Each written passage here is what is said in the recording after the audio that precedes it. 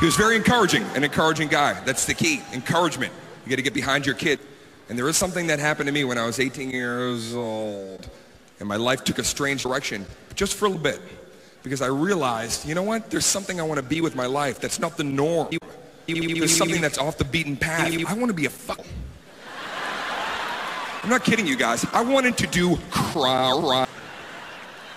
I woke up one day, 18 years old, and I had a craving. And I said, you know what I have to do? I have to do a beat.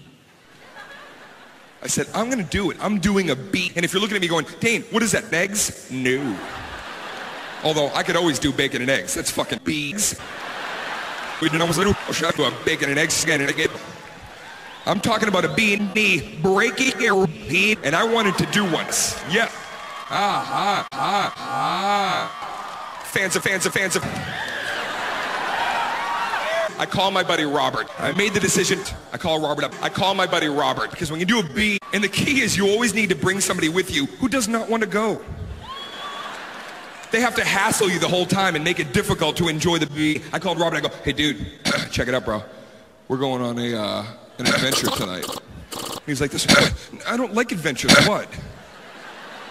And I said, I need you to drive and come with me. I'm doing a beat. And he goes like this. Whatever you're thinking of doing, Dane.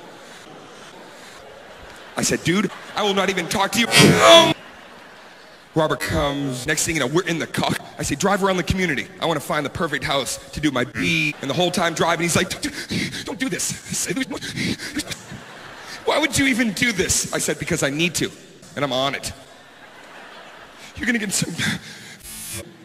I know. I'm looking for beats. That one feels weird. And then I finally saw it. Boom. That's the house right there, Robert. That's the house. I'm doing a beat.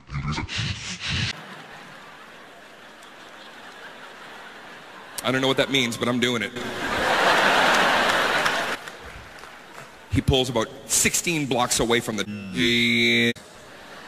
Because you always have to park way too far. And then you have to go through backyards, right? You have to go, you have to hop over. Well, you shouldn't be fucking beats, you dunce. Right? I have an erection. My hands are a little clammy, my hand in me, and I start walking up that walkway. I'm ready to do it. I'm going right through that fucking front door. I turn back to Robert. I go, you ready? You ready to do it? And he goes, wait. Dude, I hear a call. Wait. If you hear a honk, then I'll stop. Guys, I get to that door. I'm 3 steps away, right? My heart is racing. I step up, 2, 3, and 1. And I kicked that fucking beat, flew into the darkness of that home.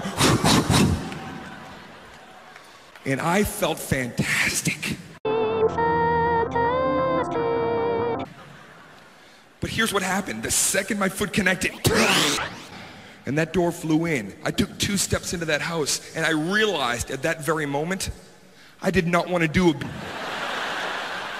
No, I just wanted to kick a door in.